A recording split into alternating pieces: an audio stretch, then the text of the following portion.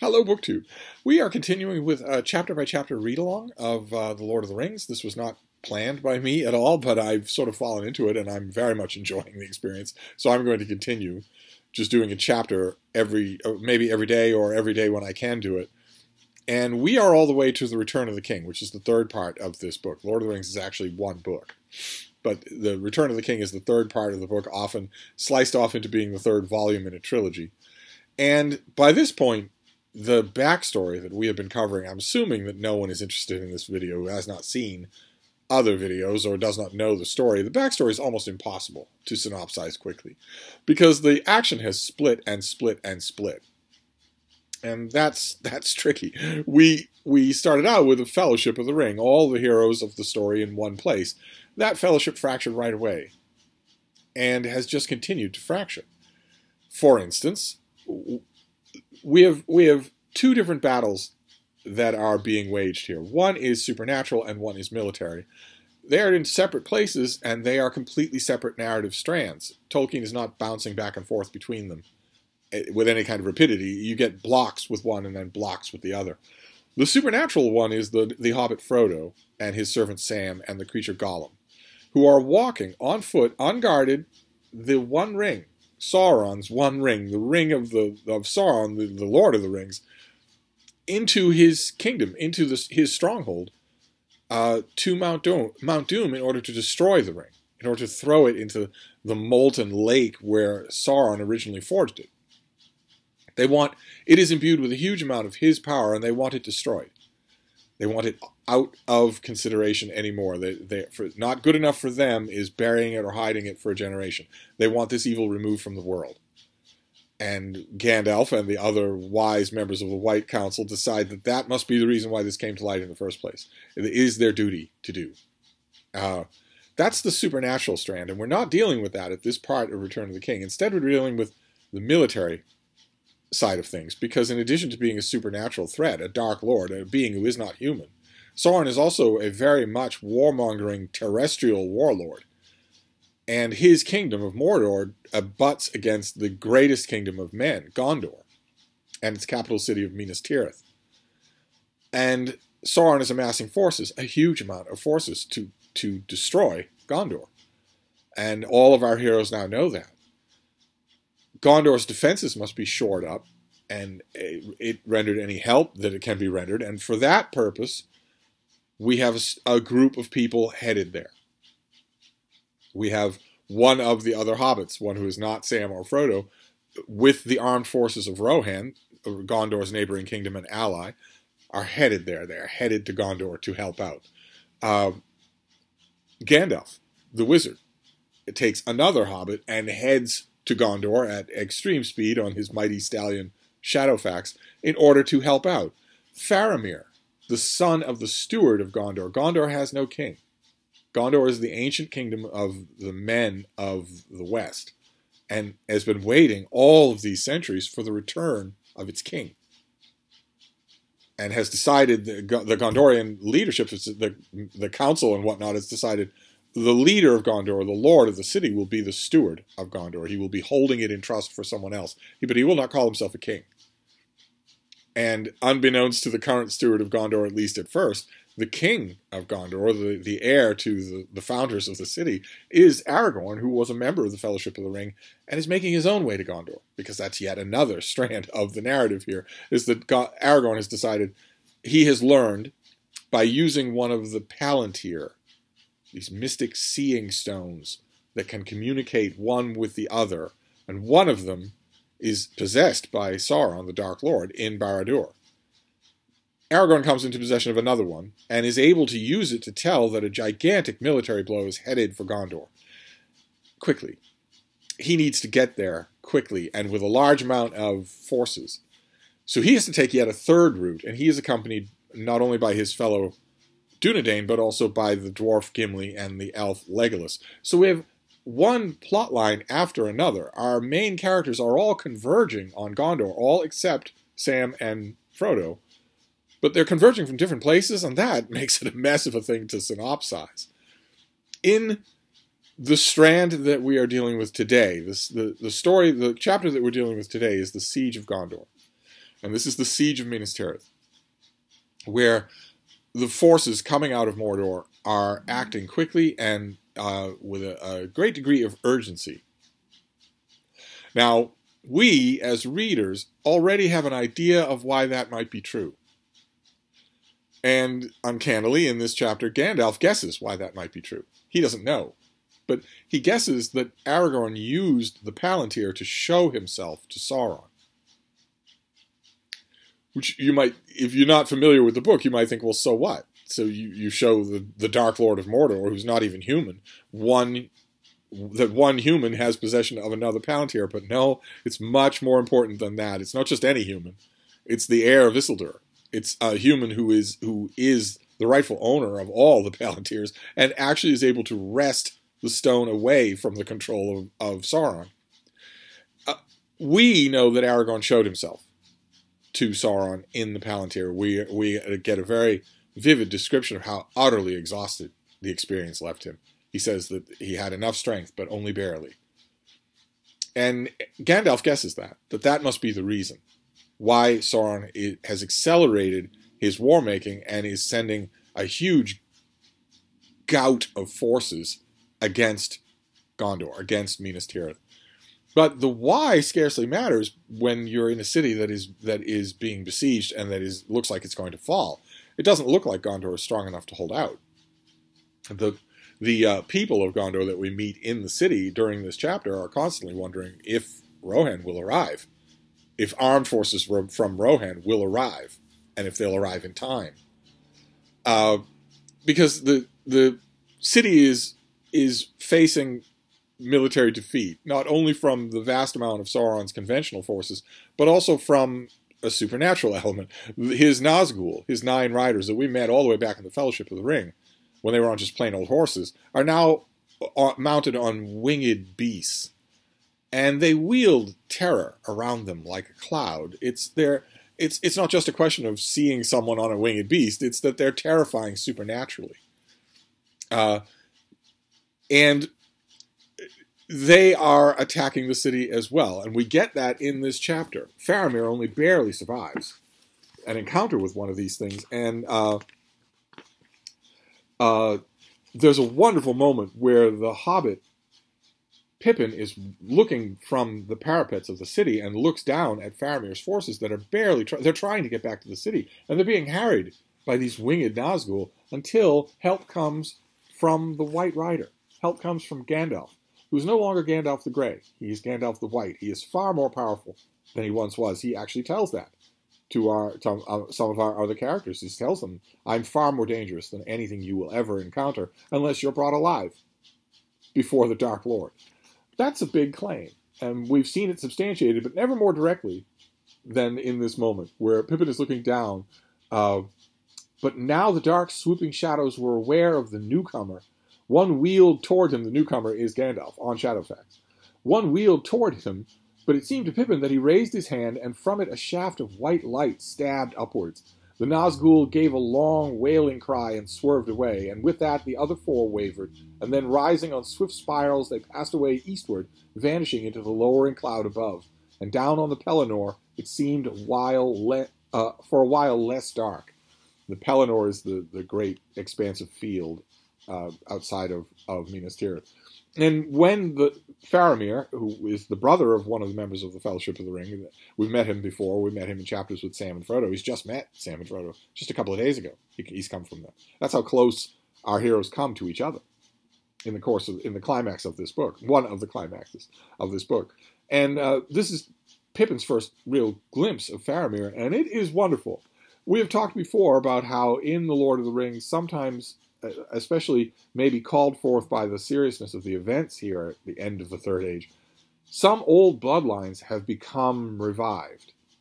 We get the strong impression that Faramir, for instance, is truer to the blood of Númenor than a lot of his antecedents would have been. Gandalf says that that's true of Faramir's father, Denethor. We know that's true of Shadowfax, Gandalf's horse, who is unlike any horse who's been seen in thousands of years.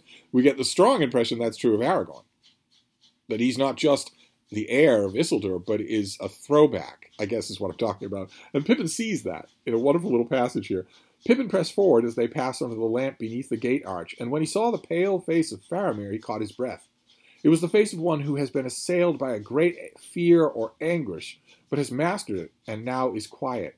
Proud and grave he stood for a moment as he spoke to the guard, and Pippin, gazing at him, saw how closely he resembled his brother Boromir, whom Pippin had liked from the first, admiring the great man's lordly but kindly manner. Yet suddenly, for Faramir, his heart was strangely moved with a feeling that he had not known before. Here was one with an air of high nobility, such as Aragorn at times revealed. Less high, perhaps, yet also less incalculable and remote. One of the kings of men born into a later time, but touched with the wisdom and sadness of the elder race. That's neat not only for what it shows us about Faramir, but also for what it tells us about Aragorn, which is that he can be a little bit much.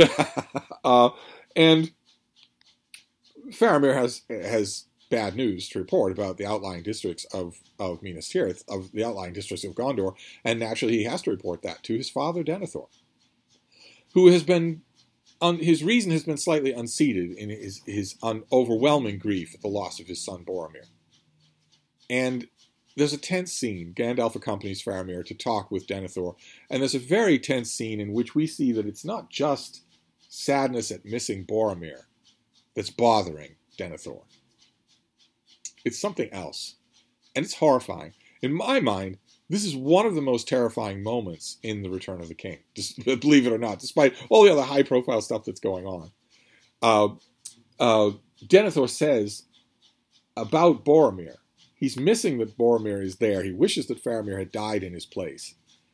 And of Boromir, he says, he would have brought me a mighty gift. He repeats it. He says that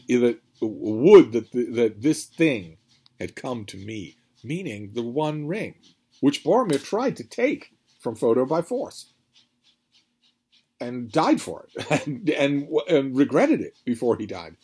That is an astonishing thing for Denethor, who is a very powerful man, the most powerful human in Middle-earth, to say that Boromir would have brought me a mighty thing. That is incredible.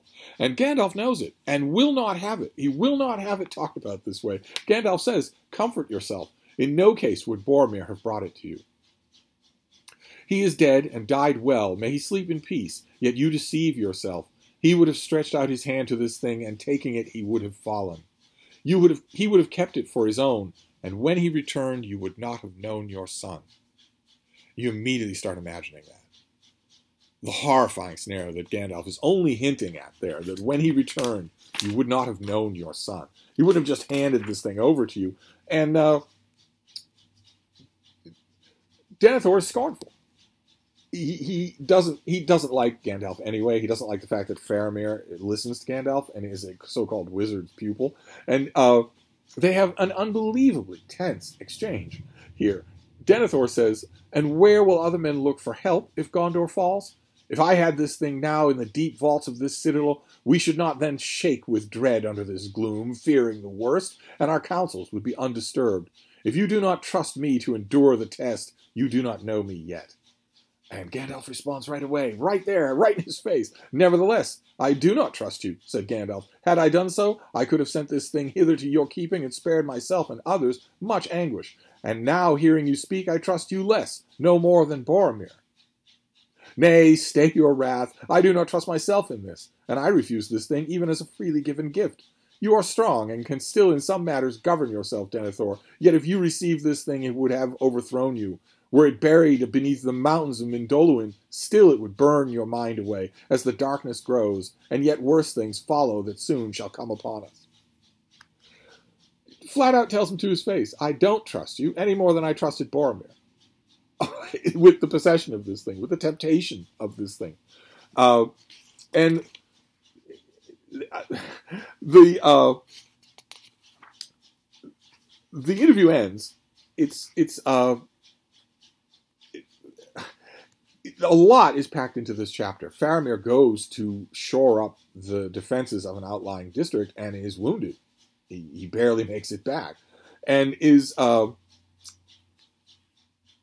he's unconscious, and he's under Denethor's care. And we're told something about Denethor that I want to highlight it here, because it's going to inform a question that I want to ask you.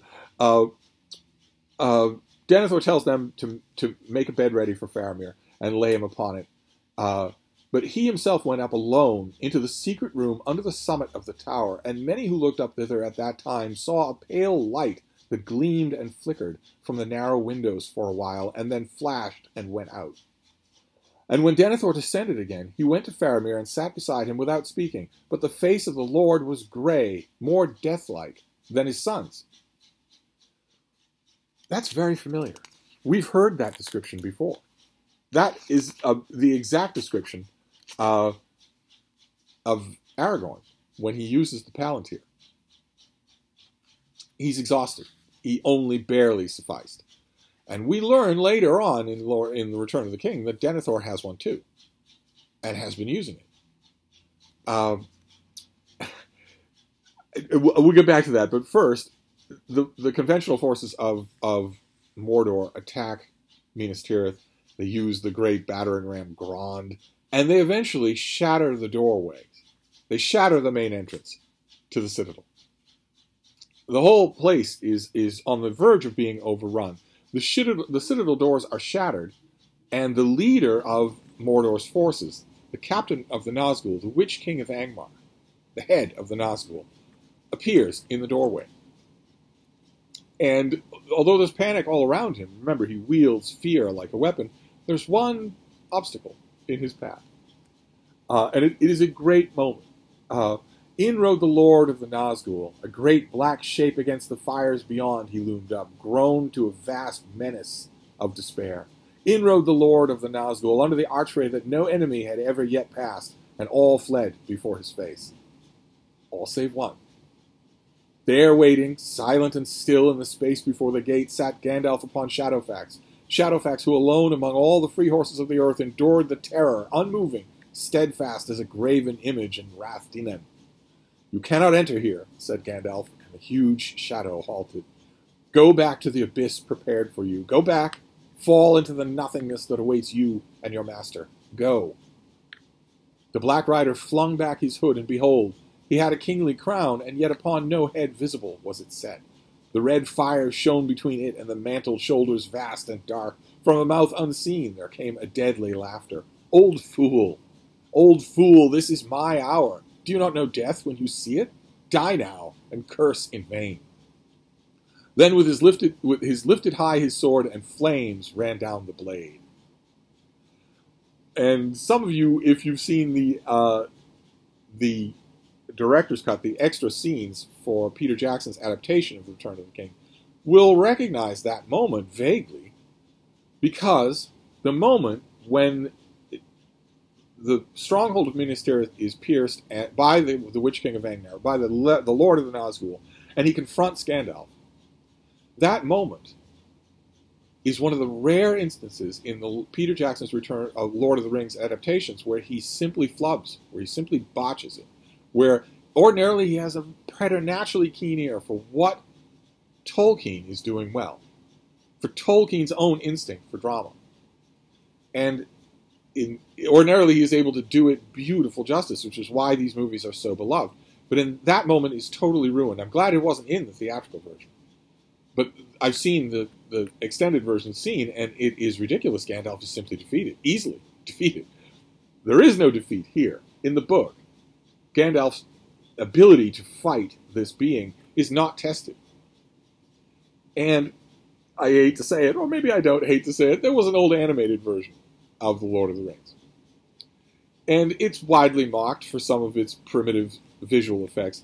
But the moment that's being described here, where the Witch King enters Minas Tirith and is confronted by Gandalf, is beautifully done. It's just beautifully done. It's far better than the movie version that Peter Jackson did with 100 million times the budget. Gandalf is not supposed to be defeated. He can be defeated by Sauron. He can't be defeated anymore by Sauron's henchmen or by anything else. We don't get the moment because just when the Witch King raises his blade, horns sound. And this is accurate in the movie as well. Horns sound because Rohan has come at last. And that is the the conclusion of the Siege of Gondor, the next chapter is the Ride of the Rohirrim, which is in the climax of this narrative strand of the Return of the King. There's another narrative strand that we're going to get to that, of course, has a climax of its own, but the Siege of Gondor leading up to it is wonderfully done. First of all, it's packed full of stuff. It makes up for the previous chapter where not much happens. And it sets the stage perfectly for the next chapter. And when I'm reading the book, this book that I've read so many times and loved so well, I don't have to think about Peter Jackson's weird flubbing of this scene. He should not have flubbed this scene. He gets it wrong in his movie, in the extended version, in every way, including that it's not grand, it's not a broken doorway, it's not an ambiguous confrontation, it's nothing like that. It's weak. It's a weak moment in the extended version. But anyway, that's going to do it for this chapter, and then we move on to a humdinger of a chapter next time, the Ride of the Rohirrim. Oh my! So we've got some great chapters ahead of us here. I'm going to wrap this up for now, but I will come back to this, and I will see you then. Thank you, BookTube.